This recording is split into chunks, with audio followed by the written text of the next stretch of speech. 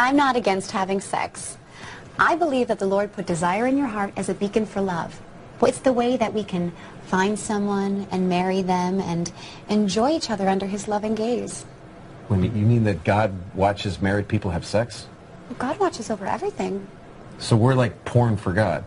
He watches us, and then he probably masturbates. Okay, that is way out of line, Mr. CK. This young lady... That's all right. I know you're a comedian, so this is probably so funny to you. Yeah, it's pretty funny. How can you tell people not to masturbate?